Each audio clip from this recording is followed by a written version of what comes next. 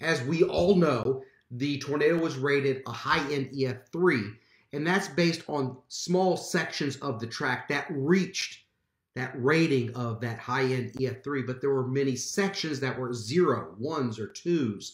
But we now know, and what has been released now, the exact areas of EF3 damage. And I'm going to show that to you right now with the official track. And you've got to look at the color code of these triangles, these tornadoes, the starting point. So this is where it touched down. This is off of Cooper Orbit. There's Canis up here. It was EF0, became an EF1. You see it labeled EF1, EF1. The National Weather Service goes through here, and they mark the damage that was found, and then they rate it. So that's EF0 to EF1. That's as it crossed Canis. Now, this is Coles over here. Parkway Place Pool, EF1. EF1 through Parkway Place in that area. Let's see, let me make sure I get all my bearings here correctly. It crosses over Chenal Parkway as an EF0 to an EF1. Then it hits this apartment complex. And in this apartment complex, they found EF3 tornado damage. So it says here, most top story walls collapsed. So that is EF3 damage right there in that apartment complex on Napa Valley, where it bends and it goes downhill. So there's EF2 damage in these apartments right across on Napa Valley. Now we start to get into the Walnut Ridge subdivision. Let's zoom into this area. In the Walnut Ridge subdivision, you see EF0s, EF2s, EF1s. I'm gonna make sure I get this right. This is Shackelford right here, I believe. I may be wrong about this, just to be honest with you. I think that this is Shackelford. Yes, it is. And this is the area on Shackelford, and then this is Breckenridge right here, the fire station's up here. There were houses along this right here, EF3 damage in these houses. Right here. That's Breckenridge. This is Shackelford. These are the houses with EF3. It looks like the fire station had EF2 damage there on Shackelford, but these houses are basically gone. So I think it has a photo here that I can show you, and this is EF3 tornado damage. It's going to come up here with the picture here. And there it is. Yeah, there's Shackelford. So all these three houses are EF3 damage. Also look at these houses. Look at the center room right over here on the bottom part. You see these interior of this home. You would have been okay, if you got into the interior of your home.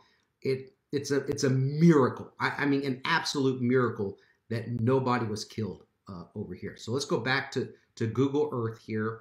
And there's a business right here. And they shot video of the tornado track here when it was an EF1 to EF2. And let me show you the video. This is from Mike Bennett. Mike Bennett's friend sent this to me. And so I want you to see, this is the video looking towards the southwest. So it's looking from this building into these trees right here. Okay? So I'm going to kind of speed through it. And look at the trees. It's got foliage on them and everything. And watch what happens in 30 seconds. You see that? Then they go run for cover. They're running for cover. You're going to see things flying. You see the shed back there flying away. Look at that. Trees, look at the trees back in there through that opening, going down. And in less than 30 seconds, he goes out. Watch this. And goes out, looks at those trees.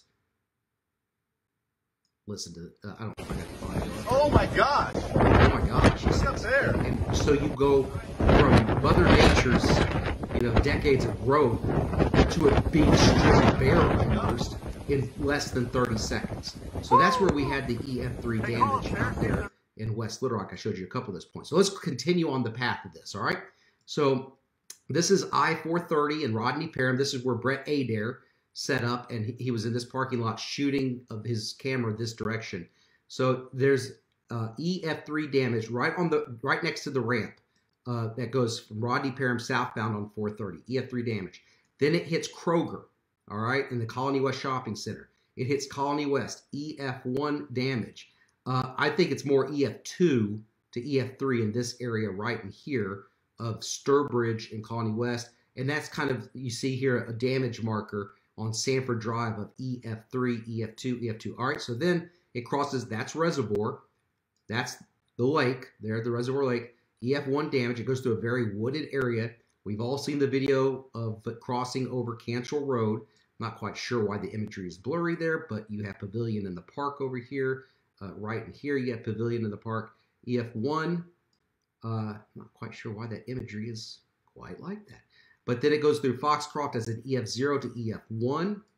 I see EF0, EF1. I don't see any EF2. It goes right up there on Rebsman, the Arkansas River, EF1. Goes into North Little Rock, EF1. It's Burns Park.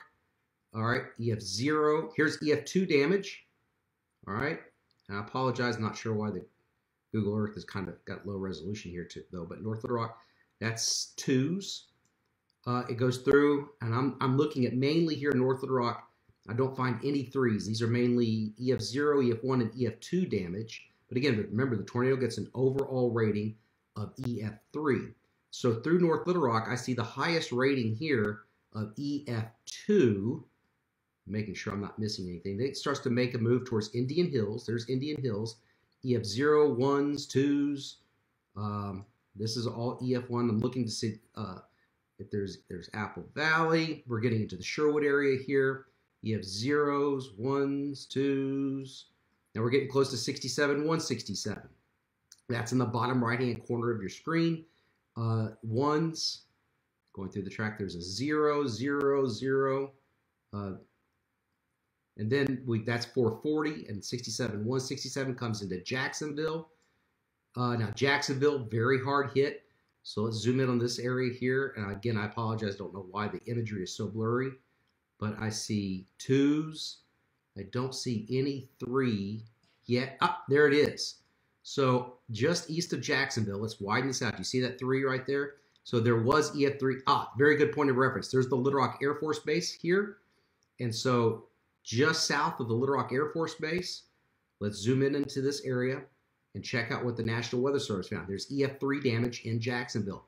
Small professional building, doctor's office, branch banks. 2 building structures were observed here, including a church cathedral and a vestry building just to the northwest of the cathedral. And it goes on. Let me see here. It's got a picture. It's going to load up the picture here. Again, in Jacksonville, we're at the spot of EF3. A lot of EF1 damage there, some EF2. Well, I don't know if it's going to load the picture or not. But there should be a photo with this. Let me try the second picture and see if that loads. Well, it doesn't want to load it for me, but for some reason or the other. But there, it may not have been downloaded into the system here. But that's EF3 damage there in Jacksonville. Oh, it's going to load the picture. It's very high resolution. So just give it a second, maybe, and it's going to pop up, or we'll just go back to the track. So there's EF2, and then it goes towards just to the south of Cabot, EF1. It's starting to lose its punch, it appears. And I see EF1, EF2 actually there. No more EF3 damage. There's Cabot. Look how it narrowly missed Cabot. Sort of a long video, yeah, but I think it's very interesting and informative to show you the exact path of this, plus the meteorology, the ratings of this, the 0s, 1s, 2s, and 3s. The overall tornado is a 3, but I showed you exactly where it was 3 and several points where they found that type of damage. All right. Better times ahead in terms of weather. It's going to be dry. It's going to be nice. Let the cleanup begin. As always, thank you for trusting us at Channel 3. Channel 7, that's my old TV station in Chattanooga. I need some sleep. Thank you for trusting us at Channel 7. I used to work there 20 years ago in Chattanooga. Oh, I need rest. Thank you for trusting us at Channel 7, the team with the most experience. I'm going to go to get some sleep.